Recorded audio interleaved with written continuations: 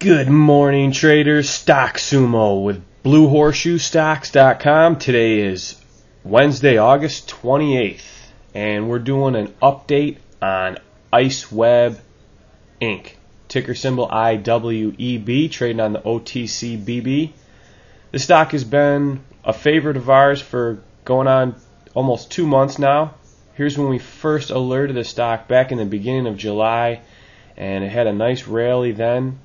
Ran from the low 2s all the way up to the mid 3 range, consolidated, had another nice spike up, and consolidated, and then had another nice run.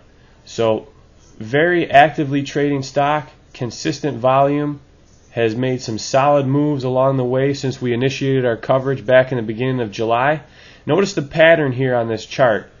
Every time IWEB makes a run, we get a consolidation, yet it holds higher lows than the previous lows. So I like this pattern that we've been seeing. If we can have a continuation of that pattern where we maintain higher highs and higher lows, we're going to want to continue to keep an eye on IceWEB. One thing I do want to bring up is the company had some more news out today. Let's go over to Yahoo Finance real fast. Pull up Yahoo Finance. And you can see this is out today as of 8 a.m.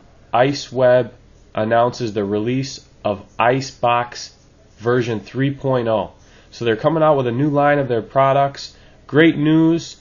It's untraded on. Definitely want to go check that out. And we want to keep an eye on this chart.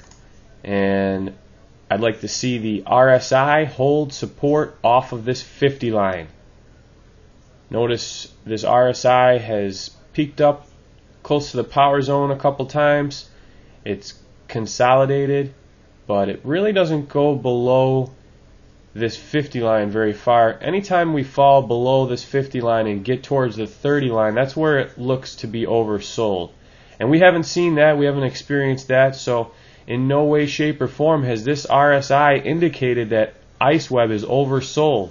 The stock has been holding strong, maintaining higher lows, and we just want to see a continuation of that trend. I'd also like to see the MACD cross over here. We tried to cross over right here, the MACD, however it didn't. Failed that crossover, and we're trying to cross over right here. I want to see a cross of these lines and divergence. That's going to be a very bullish sign. We might get that today.